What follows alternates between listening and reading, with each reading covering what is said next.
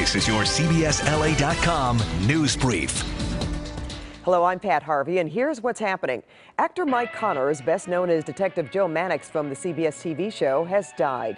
Mannix ran from 1967 through 1975. He won a Golden Globe for playing the tough investigator. Connors was diagnosed with leukemia about a week ago, according to Variety. He is survived by his wife and daughter. Connors was 91 years old.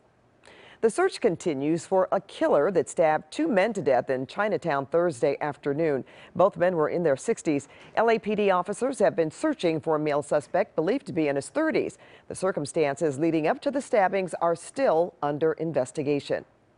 Today, University of California Regents approved a 2.5% tuition hike that will take effect beginning in the fall. The increase works out to about $280 for full-time students. Fees are also going up by $54. This is the UC's first tuition hike since 2011. And Torrance High School celebrated Louis Zamperini's birthday today. The Torrance native would have been 100. Zamperini was a prisoner of war hero and track Olympian. He ran track at Torrance High School and also attended USC. Zamperini died in 2014 at the age of 97.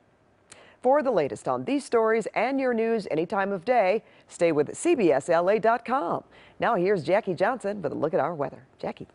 Thank you so much, Pat. Well, we do have high wind warnings and advisories in effect, and this will stay in effect through the next few days. Eventually, however, it will be a warm wind, and we've got temperatures close to 80 degrees at the beaches even by the weekend. Next chance of rain Thursday of next week. Pat?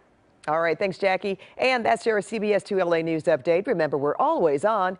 Be sure to watch us on CBS 2 News at 5, 6, and 11. And click Listen Live on our webpage to hear KNX News Radio and our other stations live anywhere you are.